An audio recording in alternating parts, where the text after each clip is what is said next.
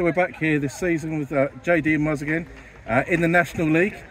Pre-season now complete after today's 2-1 defeat at home to a very strong Brackley. But gentlemen, how's your pre-season gone?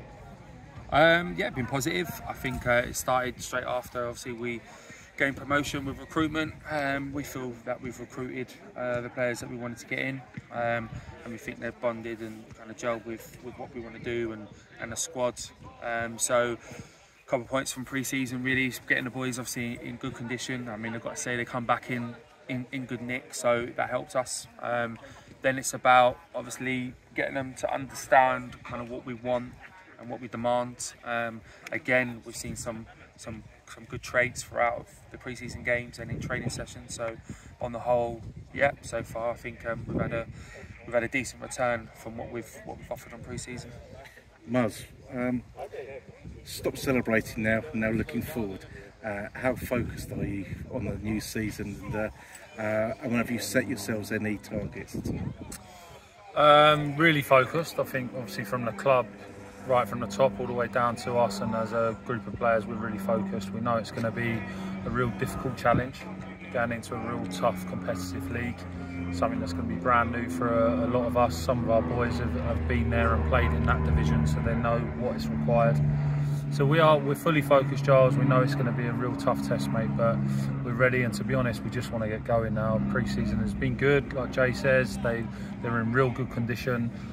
Today's been a real highlight of what the level's going to be about. I feel like we played really, really well today. I feel like we've dominated big parts of the game, and we've had big chances in the game, and we've lost 2-1. So that's a real key indicator to the level that we're going into, that the fine margins are going to be big this year. So everyone has to understand that one lapse of concentration might cost us that 3 points, or might cost us the point on the board. So real eye-opener again today, so good workout. Anything else you've been really pleased about through pre-season? I think the new lads really coming in, because when you sign, I mean, we've signed quite a few. I think we've eventually numbers like 7 or 8 so far that we've got in. So there's always, you know, that's a big number. It's the number we wanted, but I think how they kind of adapt to, you know, how we do things and what they've done, and I think that's been a real positive. You know, it's been a when you give players and maybe teams information, for them to take that information on board, you know. So I think that's been a real positive for what we want to do in the games. I think it's clear, highlighted when we've performed well in spells or in games. You know, we've seen that.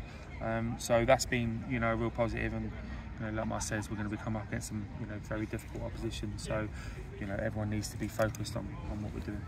So as you say, difficult opponents to face. Some of them clubs playing full-time football as well. What else do you think is a new challenge than what we're used to playing at step 3? Obviously you've got new substitute rules that we're not used to before. Anything else at all that's really sort of opened your eyes? I think, well, the keyest thing for me going into next year is just fitness levels is massive.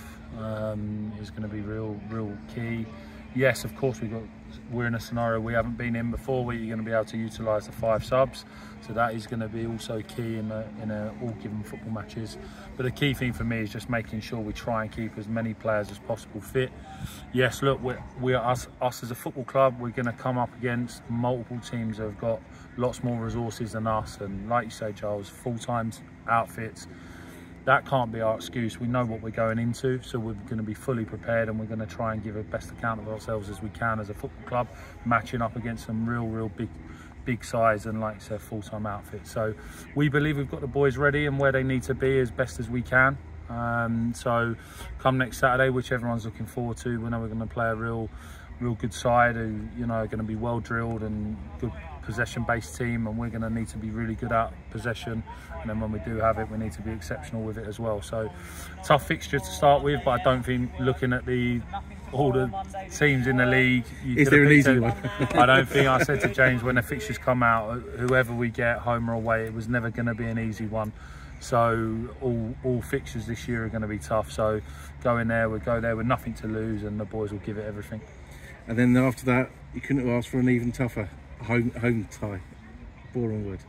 Yeah. I mean, I mean, we've worked so hard to get ourselves here. You know, I think need to just embrace it and say, come on, let's work out a plan how we're gonna win these games. You know, be competitive. We're gonna set up to win every single football match. There's no question to that. So let's no disrespect, but you know, we've done since being at the club for 3 or 4 years at the level below, and now we're at this level. Let's embrace it. Let's make sure on and off the field we can be a national league club. You know, let's not sit here and make excuses. If we come up against good sides, we'll work out a way of beating those sides, and we're confident that we can do that. And you know, we're confident we've got the right team and squad to do that as well. So you say you've got the right squad. You've got big numbering. Is that allowing for the extra substitutes and some rotational stuff for the season? Yeah, I think we've done it last year, Giles. You've got to have a good squad, because I think if you go through last year, what happened to certain individuals, injuries, etc., you need to rely on a squad, and you need to rely on that pool of players. So we've made no difference this year. We know we have to have enough players. Obviously, I think the quality has gone up, and you can see that in our training sessions. The quality has gone through the roof, and it's good to watch. And look, then boys, we will fortunately for us, but unfortunately for some boys, they may not make the 16. But it's really important that me and Jay and what we try to do and make sure we have a good team work ethic and boys that are together. And you know, if you're not in the 16 this week, as it proved last year, there was lads that might not have made the 16 on a certain date, certain fixture, and then the following Tuesday they're starting. So it really is important as a club as well that we back these boys and we do our job, keep them as fit as possible, ready to go for the next fixture.